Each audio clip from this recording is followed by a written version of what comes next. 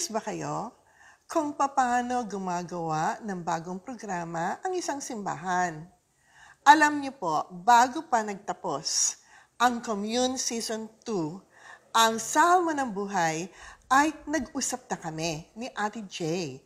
Siya ang lay leader ng San Mayor kung ano ang ipapalit naming serye sa Salmo ng Buhay.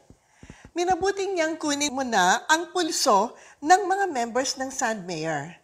May nagsuggest na talakayin daw namin ang wisdom writings. Sabi ko, wow, parang napakahirap kaya nun, ano? Ang aklat ng Revelation. O, di ba? Aklat ng Revelation, ha? Mga prophets at kung ano-ano pa. Inisip namin na ang kasunod naming serye ay kailangan tumagal ng 1 taon, di ba? Para naman hindi na kami hahanap pa ng panibagong serye. Napagpasyahan naming talakayin ang mga babae sa Biblia. Subalit ano ang dapat maging approach natin tungkol sa mga babae sa Biblia? Hindi madaling magkonsepto ng bagong programa. Kailangan mag-isip ng title na madaling matandaan, ngunit may dating naman. May arrive ba? Maraming suggestion hanggang sa napagpasyahan namin na gamitin ang pamagat na babae naman. Nagkaisa kami sa desisyong baguhin ang aming set. Kaya nakita niyo naman, di ba? May mga halaman pa. Totoo yung halaman na yan, ha? Naglabas kami ng sala set, no? At kung ano-ano pa na maaari naming kunin na mga gamit dito mismo sa loob ng church. Dahil nais naming maiba ang set namin doon sa ginagamit naming set sa Salmo ng Buhay. Nakiusap kami kay Kuya Henry Santiago na gumawa ng jingle para sa babae naman. Ang ginawa naman ni Kuya Henry ay kinausap niya ang kanyang eldest son na si Roy upang dalawa silang makagawa ng catchy jingle para sa babae naman. Alam niyo ba kung sinong umawit nito? Si Ate Bloom Victoriano. Kaya ang hirap abutin ng pitch na kaya ng babae naman. The young people and women of San Mayor dressed up to characterize the women of the Bible. Paano ba nangyari ito? Kinausap namin ang mga young people. Una, 2 batches yung aming ginamit, no, na presentation. Na dahil available si Kuya Ernest Busalpa ay napakagaling na photographer. Sabi na, nag-schedule kami ng parang paano sila mag-emote sa camera na nakasuot ng costume. Inassign namin sa kanila. Inisip muna kung anong personality ang pabagay dito sa Bible character na to. At alam niyo naman, ang Ate Jay, nagdala ng kasangkaterbang costume. Hindi yung costume, actually, mga damit niya yon. Ginagamit niya na siya namang sinuot na mga yang, alam niyo ba, tuwang-tuwa yung mga young people kung pinag-uusapan dito sa San Mayor ang A. Ano bang A? Kaartehan. Ay hindi magpapatalo ang kabataan ng San Mayor. Natapos ang unang batch, wala naman dialogue dito. Emote-emote lang. Makikita ninyo sa aming teasers kung paano sila nag-emote upang maging mabuhay nila ang mga Bible characters ng mga babae sa mga babae. Okay, ngayon yung second batch naman. Anong nangyari naman? Siyempre, meron namang inggit naman, ano? Bakit yung mga kabataan la ang ginamit, di ba? Nako, gusto din pala ng mga kababaihan. Anong nangyari? Hindi naman po si Ate Jay nakiusap sa mga kababaihan kasi syempre naman, may makakaya nilang tanggihan si Ate Jay. Ginamit ang isa nating scholar na si Ate Clarice upang kausapin ang mga babae, kababaihan natin, para sila naman ang mag-emote ng mga ibang babae sa Bible. Alam niyo po, hindi naman magpapatalo ang kababaihan ng San Mayor sa kabataan ng San Mayor. Kaya lang, saan sila nag-recording? Dito na sa ground floor. Di na nila kasi kaya umakyat sa 3rd floor, di ba? Ayan, nilaglag ko tuloy ang mga babae. Ang ibig ko sabihin, dito sa programa ng San Mayor, halos lahat ng simbahan ay naging bahagi, nag-participate sa pagbuo ng konsepto ng babae naman. Kaya ang tanong ay, What is babae naman all about? Aminin natin na ang mundong kinapapalooban ng mga babae sa Biblia ay patriarchal. Ang ibig sabihin ng patriarchal ay lalaki ang namumuno at nangunguna sa loob ng tahanan at lipunan. Ang babae ay tinitignang ari-arian ng mga lalaki. Hindi ko kinokondena ang struktura ng kanilang lipunan. It is what it is. Ang kinokondena ko ay ang kaisipan na ang patriarchy sa Bible ay maging norm o siyang magiging standard ng lipunan natin ngayon. Hindi katanggap-tanggap ang argumento na dahil ganun sila dati, ay ganun din dapat tayo ngayon. Magkaiba ang konteksto noon at konteksto ngayon. Upang maipahayag namin ang tunay na sitwasyon noon, sinikap naming bigyan ng boses ang mga babae. Ano ba ang kanilang sitwasyon noon? Ano kaya ang kanilang naramdaman at inisip sa kanilang pinagdaanan? Sa ganitong paraan, namin na maipapakita sa inyo ang karahasan ng sistemang tinitignang ari-arian ang babae. Nais naming ipakita kung paano kumilos ang mga babae upang manatili o mabago ang sistemang patriarka. The bigger question was, did God approve of the callous disregard for women and children? Maraming katanungan na sisikapin naming sagutin. At kung hindi namin mabibigyang hustisya ang tunay na sitwasyon ng mga babae noon, ngayon pa lamang ay humihingi na kami ng paumanhin sa inyo. Hindi naman ho talaga kami mga researchers at mga Bible scholars. Maraming salamat sa naging suporta nyo sa Commune Season 2 sa Salmo ng Buhay. Sana naman ay masuportahan din ninyo ang Commune Season 3, Babae Naman. Abangan ninyo ang susunod na palabas namin dito sa Babae Naman. Sa Lunes na mangyayari yan. Totoong-totoo na ito, alas 6 ng gabi sa Babae Naman. At sino ba ang unang babaeng ating tatalakayin? Walang iba kundi si Eva, si Eve.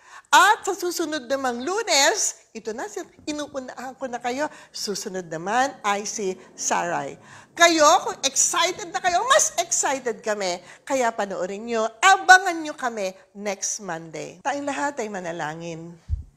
Takilang Panginoong Diyos, nagsusumamo kami sa iyong harapan para po magkaroon kami ng sapat na kaalaman sa mga kwento ng mga babae sa Biblia. Naway Panginoon, mabigyan namin ng tamang background at tamang paliwanag kung bakit ganon ang sitwasyon ng mga babae noon. Dalangin namin, Panginoon, na maging katanggap-tanggap ito sa mga babae ngayon at maging isang leksyon sa kanila kung paano nila iiwasan ang ganong sistema ng pang-aapi o pangmamaliit sa mga babae. Maraming salamat muli sa iyong pagtulong sa amin. Maraming salamat sa mga taong naging bahagi po ng aming Babae Naman na episode dito sa ating Commune Season 3. At dalangin namin na patuloy mo kaming samahan sa mga susunod pa naming mga gawain, hindi lang po sa Babae Naman, kundi sa iba pang programa ng Sun Mayor. Sa namin muli binabalik ang aming papurit pasasalamat sa makapangyarihang pangalan ni Jesus. Amen. Tayo ngayon ay nasa dako na ng ating live prayer gathering. Alam ko po na napansin nyo na parang nagbabago ang suot ko, no? Doon sa mismong programa at doon naman sa ating live prayer gathering. Ibig sabihin po, pag ating live prayer gathering, live kasi yon. Yung iba nating episodes ay ating nire-record. Ibig sabihin po, patuloy niyang ipadala ang inyong mga praise reports at prayer requests dito sa ating Commune Season 3 sapagkat live nating ipapanalangin ang inyong mga pinadadala, mga praise reports at mga prayer requests. Walang aalis, Hintayin natin ang ating mga church announcements and bulletins bago tayo tutumuloy sa ating mga prayer requests.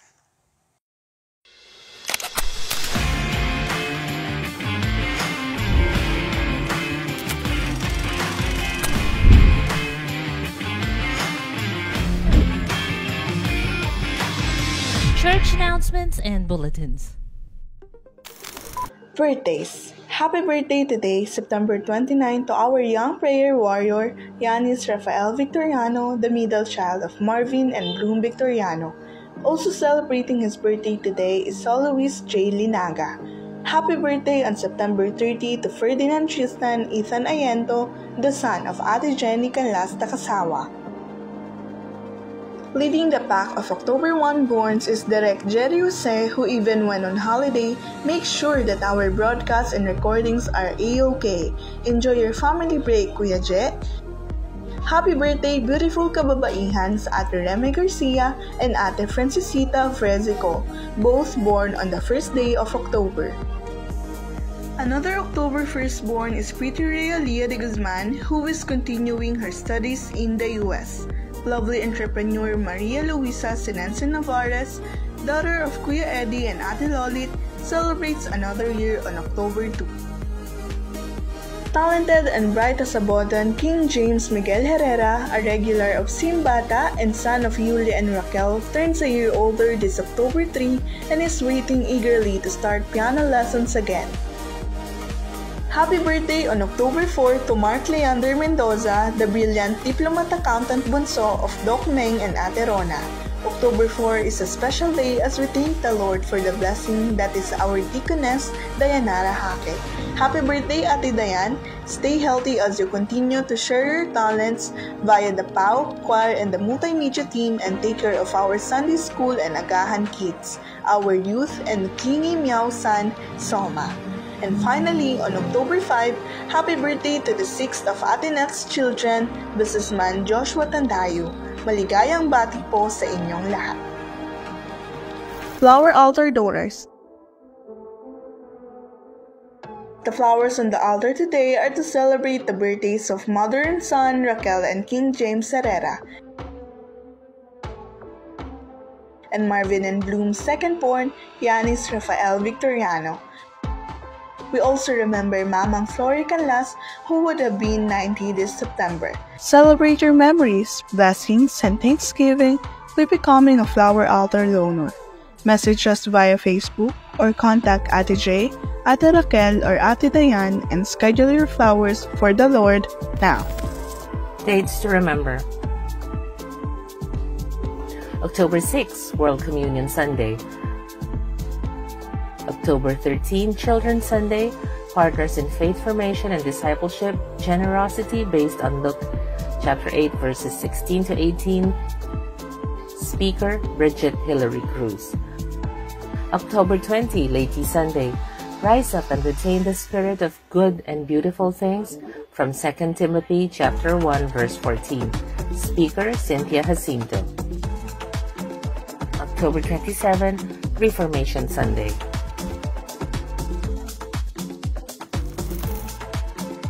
It was a lovely day for our grandparents as we celebrated their love and care last Sunday, with our lay leader, Tita J, as the speaker, who shared her heartwarming childhood experience, which reminded us to always shower our lolos and lolas with love while we are with them.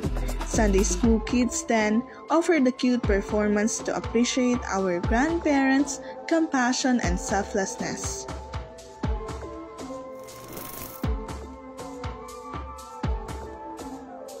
Pastor Tess led a Tuesday prayer group as they reflected about the importance of praying with faith tulad ng nasusulat sa Santiago, Kabanata 5, mga talatang 13 hanggang 20.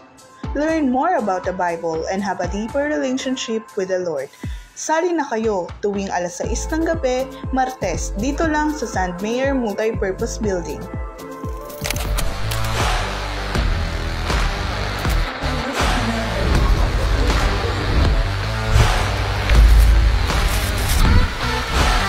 Libreng agahan sa simbahan, dito lang sa St. Mayor United Methodist Church.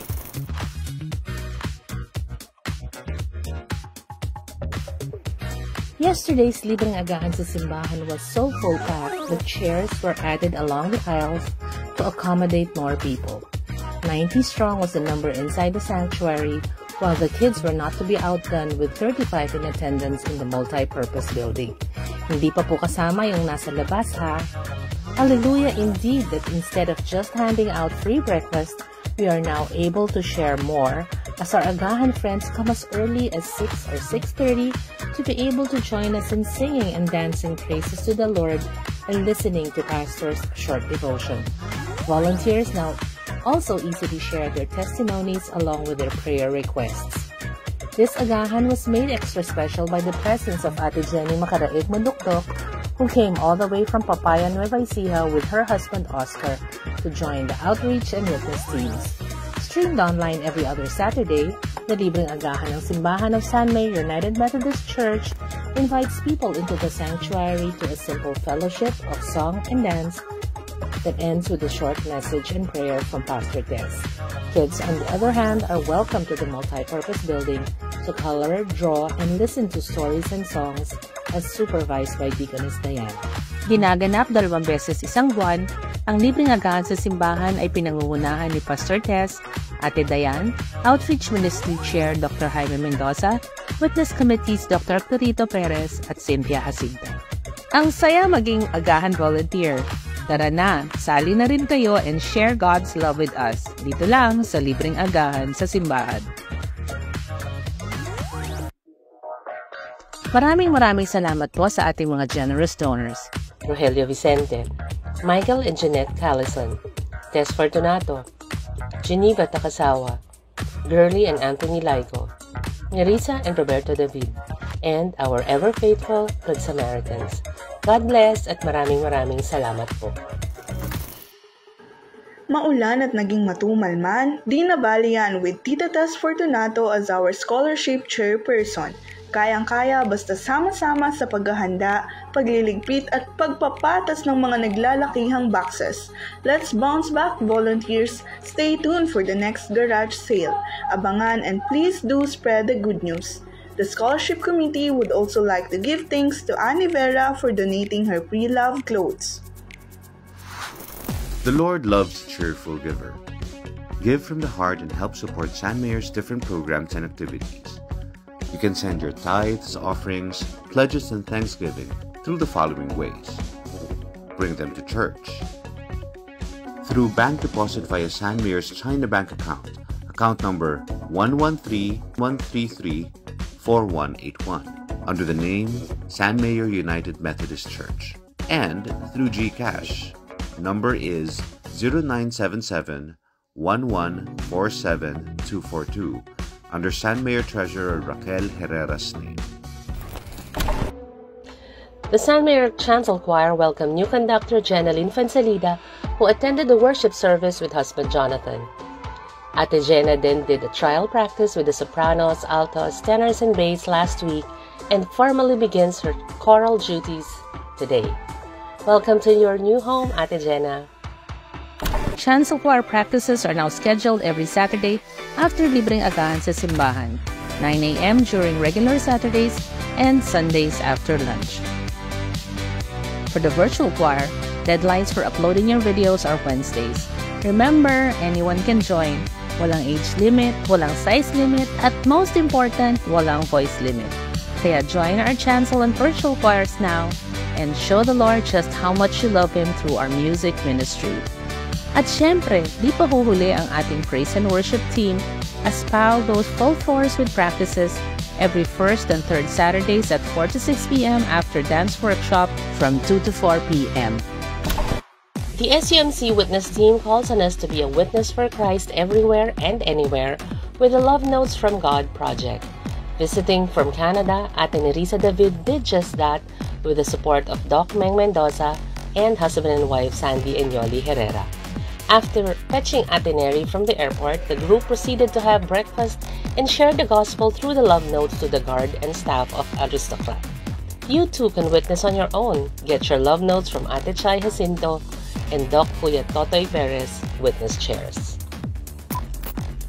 Watch out for Pastor Tess's new series, Babae Naman, The Replacement to Salmo ng Buhay, Mondays at 6 p.m., followed by the live prayer gathering. Let's get to know the different women of the Bible and find out the truth behind their stories.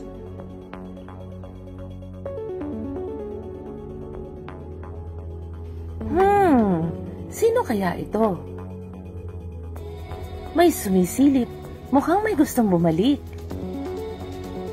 Aba, si Ponpon pala. Mukhang excited na bumalik para tumulong sa ating pag-ipon.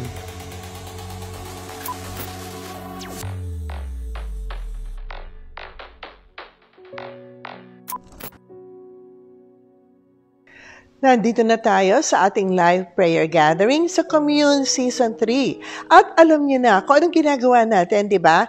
We're now going to look at our praise reports at sa ating mga prayer requests. Tignan natin ang ating mga praise reports. So today, meron tayong 5 praise reports. Hindi ba? Palakpakan naman dyan, di ba? So ibig sabihin, ang daming answered prayer sa atin sa linggong ito. Ang una nating praise report ay praise report for passing the first thesis defense and hoping for the success of his studies and for his final defense. Ito ay mula kay Medwin Hermogenes na successful ang kanyang presentation ng kanyang thesis. Hindi ba? Answered prayer ito. Medwin for several days or weeks even has been very anxious doon sa kanyang thesis defense. Tinugon ng Panginoon ang ating mga panalangin para sa kanya. Tayong lahat po ay magpuri sa ating Panginoong Diyos. Dakilang Panginoong Diyos, maraming salamat po sa pagtugon mo sa panalangin ng iyong anak na si Medwin. Kitang-kita namin, Panginoon, kung paano na-overcome ng batang ito yung kanyang fear, O Lord, na baka hindi niya masagawa ng maganda yung kanyang thesis defense. Thank you for sustaining him all these weeks, O Lord. And thank you, O Lord, for giving him the wisdom and the inspiration. At ganun din po yung courage in order to be able to present yung kanyang thesis with confidence. And so, as we lift him up, O Lord, patuloy po na tulungan niyo si Medwin upang maging maganda po ang kalalabasan ng kanyang final defense. Sa iyo namin muli, Panginoon, pinapanalangin at pinapasalamatan ang iyong pagtulong sa iyong anak na si Medwin. In Jesus' name we pray. Amen. Amen. Meron pa ho tayong praise report dito. At ang praise report natin ay na-release na po si Ate Edith Lazarte. Nakuha na yung kanyang diagnosis. Ang hirap i-pronounce, diverticulitis, at na-prescribe po siya ng antibiotics. But the point is po, nakalabas na siya sa ospital, na ipasok si Ate Edith Lazarte. He was in extreme abdominal pain. Pero nakita naman kung ano talaga yung sakit niya at siya natutugunan na po yung kanyang sakit. Let us give glory to God. Panginoong Diyos, thank you for answering our prayers for Ate Edith Lazarte. Panginoon, nakita namin kung paano yung buong community of faith, San Mayor United Methodist Church, came together and lifted her up in prayer. Thank you, dear Lord, for responding to our prayer. Maraming salamat, Panginoon, at ngayon ay naumpisahan ng tugunan yung kanyang abdominal pain. They already know what's wrong with her, and the doctors prescribe antibiotics for her. We continue to lift her up in our prayers, O Lord, and we pray tuloy-tuloy na yung kanyang recovery, Panginoon. And this is our prayer in the mighty name of Jesus, her healer. Amen and amen. Also, another praise report ay tungkol naman sa ating kapatid na si Jaron. Jaron Victoriano has passed or is moving up from junior high to senior high. And this is a cause for celebration for the whole family. Sige po, let us praise God for this particular achievement of Jaron. Lord, thank you for sustaining your son, Jaron Victoriano, sa kanyang pag-aaral. It has been a very difficult year, not only for Jaron, but for the whole family as well. But we know, O Lord, na talagang tinugon mo ang kanilang mga panalangin at ikaw, Panginoon, nandyan sa kanilang tabi. You've never left them. You've never, abandoned them, O Lord. And so we thank you, O Lord. All praises belong to you. And we pray that you will continue to sustain ang ating kapatid na si Jaron sa kanyang pag-aaral. Kay Jesus namin, Panginoon, itinataas ang aming papurit pasasalamat. Amen at amen. Meron pa tayong praise report dito. At ang ating praise report ay successful celebration natin ng CE Sunday. And also, the beautiful and meaningful tribute to our Sunday school teachers. Napanood niyo ba yung aming divine worship service kahapon? If you have not yet watched it, go and watch it. Pwede naman panoorin pa uli, diba? And so, makikita niyo kung paano namin pinagdiwang. We gave tribute to our Sunday school teachers, particularly their Sunday school teachers. Maring ko konti lang sila na nag-attend because some of them have Sunday classes. Would you believe? Kasi college na yung iba. Papurihan natin ang Panginoon. Lord, we continue to celebrate your goodness and your faithfulness. Ikaw, Panginoon, ang tumawag sa iyong mga anak na tumugon sa iyong pagtawag upang sila ay makapagturo. Thank you, Lord, for using them as your channel of blessing. Truly, O Lord, nakita namin yung growth nila from ordinary young people to young people who had the confidence to teach younger children. Maraming salamat, Panginoon, at you continue to sustain them doon sa kanilang ministry ng pagtuturo. And we pray, O Lord, na patuloy mo silang gagamitin, Panginoon, upang maging daluyan ng kaalaman, ng knowledge tungkol sa iyong katapatan, ng iyong kadakalaan. All of this, O Lord, we pray in the mighty and sweet name of Jesus, our Lord and Savior.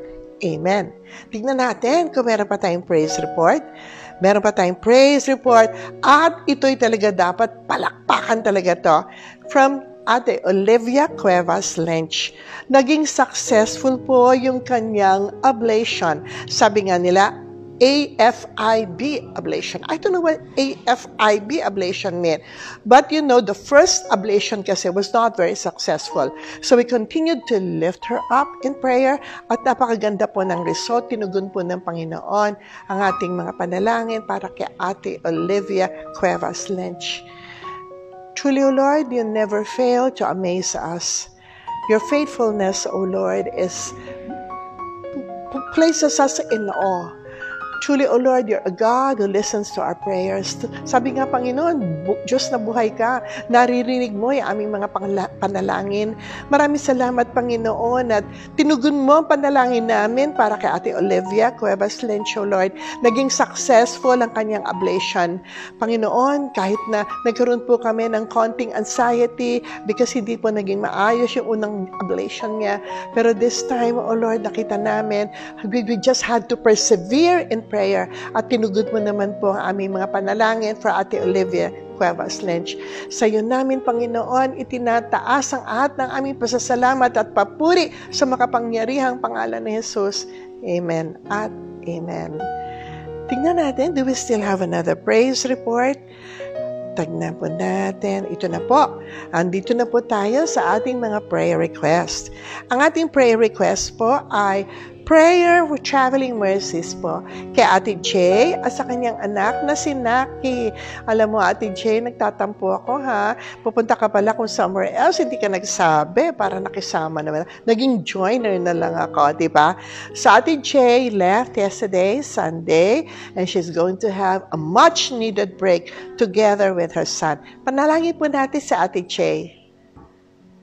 Say, Lord, we invoke your traveling mercies kay Ate Jade sa kanyang anak na si Naki as they take a much-needed break sa Tokyo, Japan.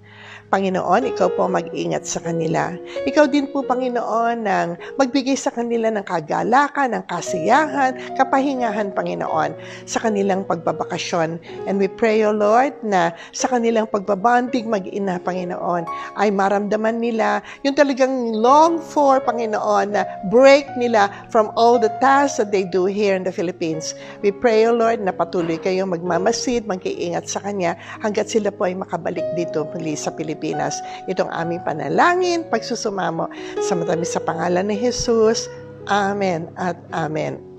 Tingnan natin kung meron pa tayong prayer request. We are invoking or requesting for your prayers for our nation.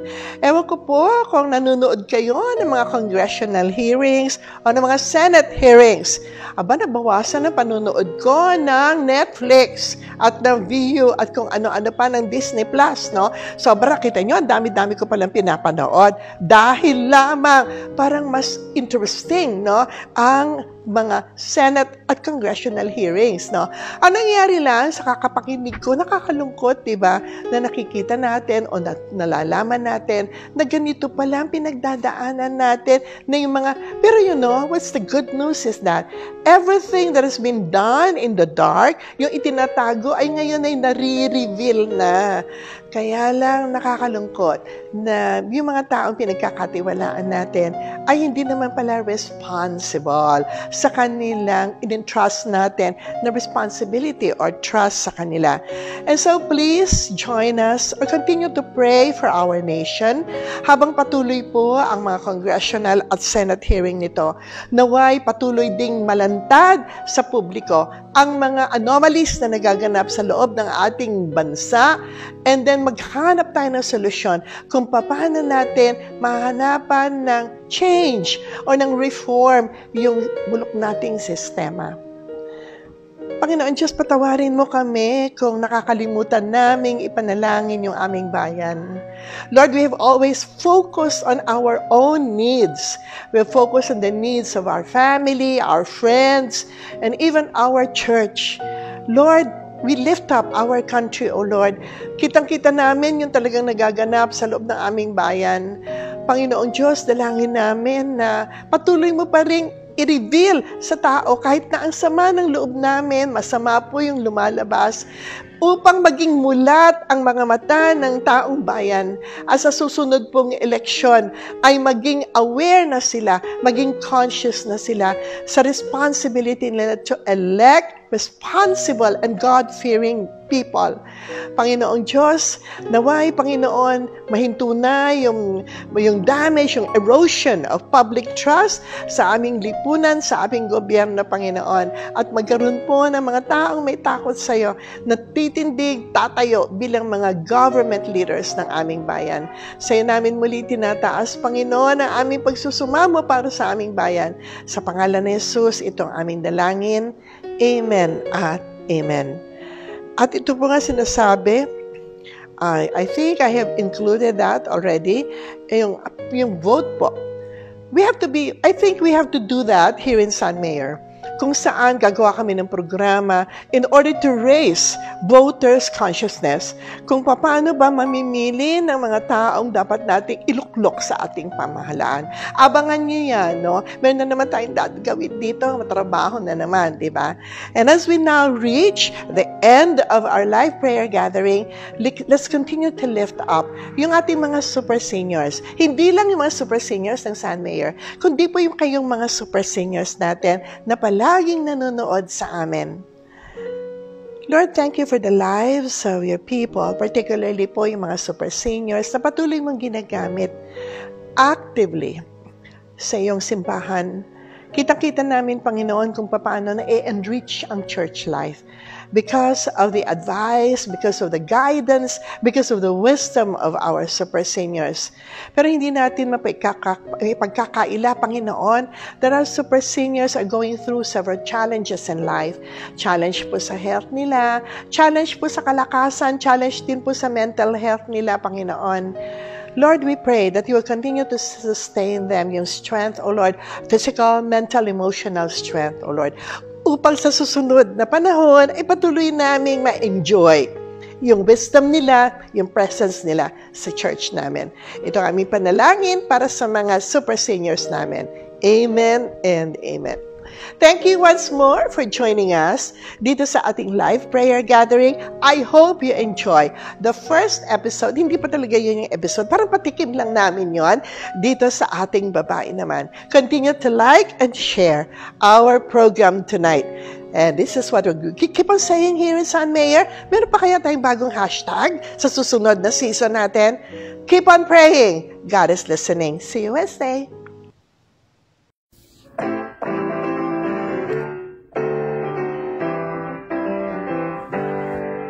We are women, our voice matters. We will speak, sing and shout. Jesus calls all of us, and we answer His call. We are women, our voice matters. We will speak, sing and shout. Jesus calls all of us to lead.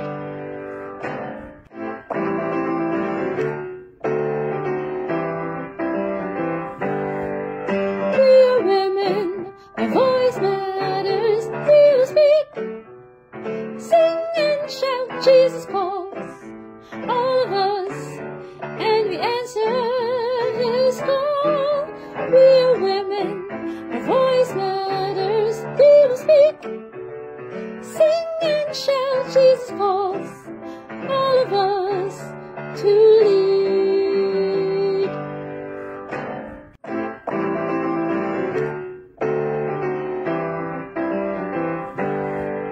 We are women, our voice matters. We will speak, sing and shout. Jesus calls all of us, and we answer His call.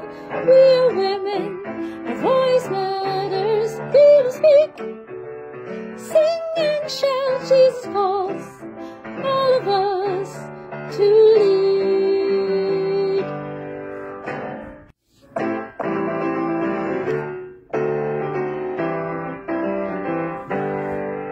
We are women, our voice matters. We will speak, sing and shout. Jesus calls all of us, and we answer His call. We are women, our voice matters. We will speak, sing and shout. Jesus calls all of us to lead.